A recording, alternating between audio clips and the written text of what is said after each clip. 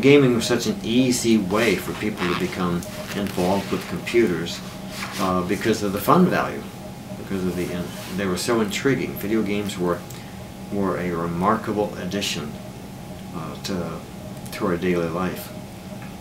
And it's so funny because it really centers around, even more than just the video game itself, it centers around the arcade.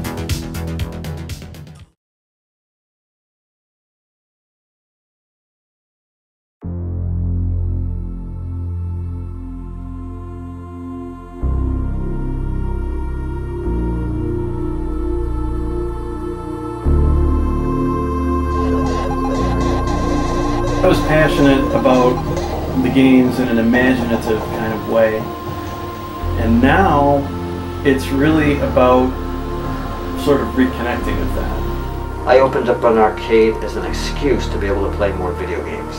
I remember back in like 81 or 82, the arcade scene was huge. Everywhere you would turn would be an arcade. I mean, you couldn't get away from them.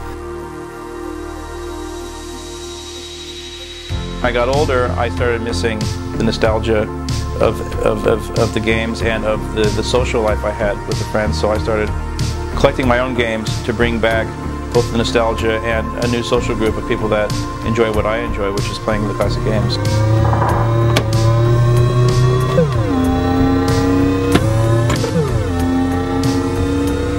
Where do I begin? I just remember going to the arcade with my dad when I was younger, and it's just that memory of just going into the arcade, stepping foot into it, opening the doors, and just hearing a blast of sound hit you in the face.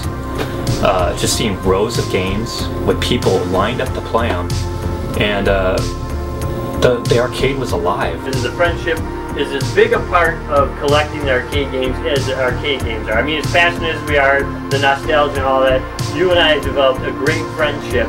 It's one of the things that, for me, is the collecting of the games is not only something that brings back memories, but the collecting of it is like, it gets into you. It really does. You start feeling like these games are a part of you. What I missed the most about arcade games was looking forward to the new game. It's a challenge keeping these games that are 30 years old working, but that's what we do here. We fix them up, get them working, and keep them original. No matter how much space you have, you find out a way to fill it, and then you don't have space anymore.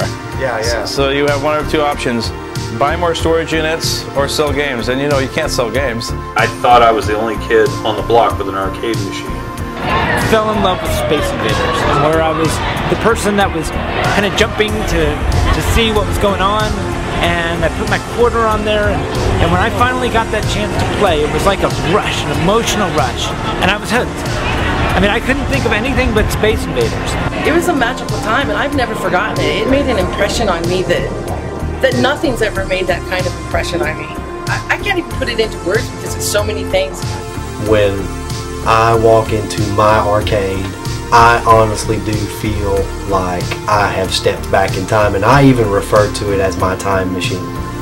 And I've even said to some friends, well, if you ever need to go to 1982, just let me know. This is quite an adventure. This is the rebirth of the golden age of gaming.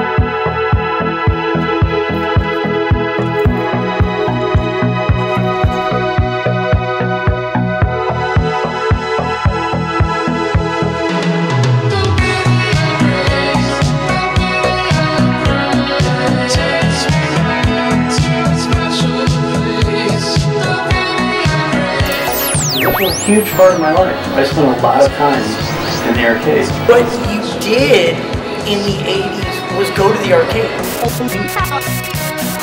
The video craze!